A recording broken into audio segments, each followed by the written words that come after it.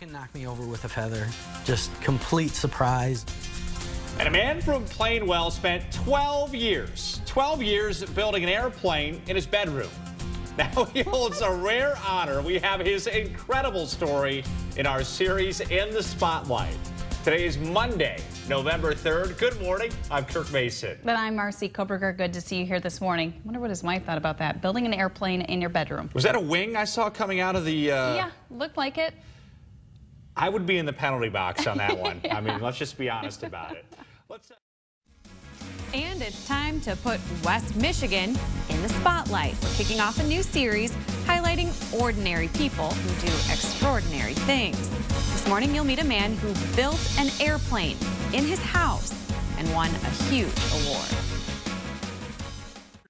We are kicking off our In the Spotlight series and look at some average folks with not so average interests. How the local man's able to travel the world because of something he built inside his home. We're kicking off a new series this morning, bringing out the best in West Michigan, ordinary people with extraordinary stories. Alex Jokic joins us live now with who's in the spotlight this week. Alex. Marcy, the whole idea here is to highlight our notable neighbors, average Joes who are actually anything but. The first story started with an email I received not so long ago from a guy named Andy. Too often when one hears a news item regarding general aviation, unfortunately it involves a crash of some sort. I'm writing in the hope of giving another story, a happy story. And it is quite a story.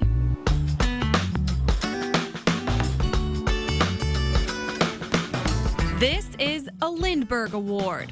Consider it like winning an Olympic gold medal in aviation. And here it sits on a coffee table in Plainwell. You can knock me over with a feather. Just complete surprise. You see, Andy Millen is your average family man. 2 kids, owns a small business, and just so happened to build an airplane in his house. Oh, you're the house with the airplane in it?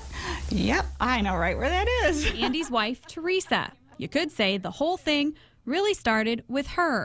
On Andy's birthday back in 1995, she surprised him with a ride on a B-17. That day, a new dream took flight. Andy decided he wanted to build a plane. A project that size is like eating an elephant. It's one bite at a time. Luckily, he didn't dig in alone. A local pilot named Carlos wanted to help. Struck a friendship right there. And from that day on, it's been, best friends, so to speak. Better yet, wingmen. First order of business, well, they needed to build a workshop so they could build the plane. With the understanding that when it was done, it would become our master bedroom. Then Andy and Carlos buckled down into a project that would take them 11 years. We started with the wings. Okay, it's about midnight. 2 people doing the work of 3. We didn't have piles of cash sitting around. Next, I moved on to the fuselage. Okay, this is what we need to save for the next thing. We built the engine from scratch. Listen. We kept pinching ourselves saying, we get to do this. We're the luckiest people in the world.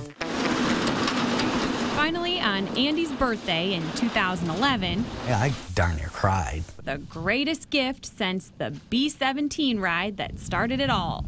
They rolled out the Velocity XL.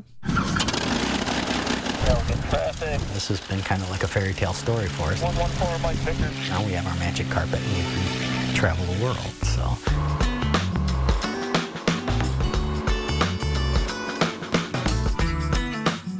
Almost bring a tear to my eyes. Like, I built this and I can't believe it. Neither could the EAA judges in Oshkosh, Wisconsin.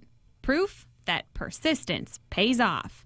Oh, and so does patience. I not only get an airplane out of the deal, but I get a brand new bedroom too. The Millens hope their happy ending is actually just the beginning. When you see somebody doing something who is an average person, you set off a chain reaction. Isn't that a wonderful thing? Now, Andy tells me he couldn't have done it without the support of the Experimental Aircraft Association, specifically Local Chapter 221. Obviously, we had to condense 12 years of hard work into a 3-minute story today, but Andy actually documented the entire journey. We'll post a link to his blog on FWIW.com. And we are still looking for great people to feature in this series. Think you know someone who fits the bill? Email us at mornings@FWIW.com. Kirk.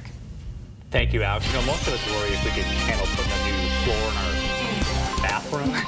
He built a plane. How He about built that? an addition and then he built a plane. Wow. Yeah. 6:49. Hi, Jeff. Hey guys, just got a nice new large bedroom out of the deal too. Yeah. Not a bad trade-off. Yeah, really nice. Thanks.